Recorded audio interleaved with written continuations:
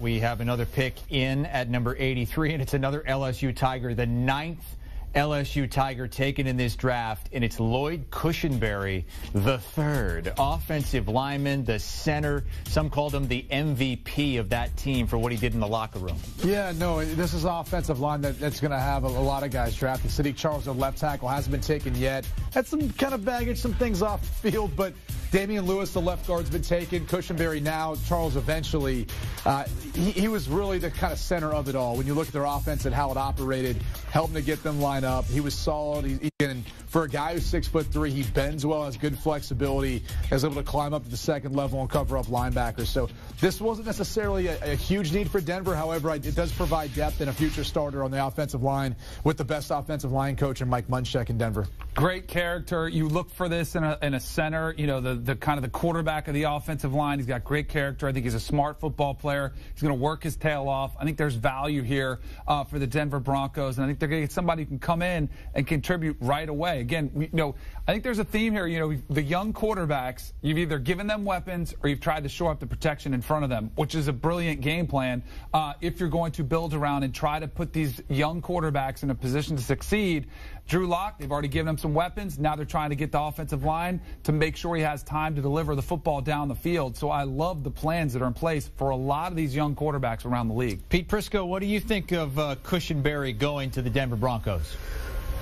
I like Cushenberry. He was one of the guys it really stood out to me when I watched the tape. And Brady mentioned the other one, Charles, the left tackle. I think he'll go somewhere in this grouping, too. The thing about Cushenberry is, remember, the Broncos signed Graham Glasgow. So where do they play him? He's played both guard and center. So I do think there's a chance that he could end up being one of their guys that steps in and plays right away if they make the move for Glasgow over to guard again. So good pick. Broncos are having a good draft. And now we just saw this last pick that just went, when you see an offensive lineman going to solidify the middle of the field and help the young quarterback, that makes sense. But now he got the receivers as well. Hey, look, John Elway's taking a lot of criticism. If Drew Lock is what some people think he's going to be, and I think he's going to be good, then John Elway will get off the bad spot for a lot of people who criticize the heck out of him.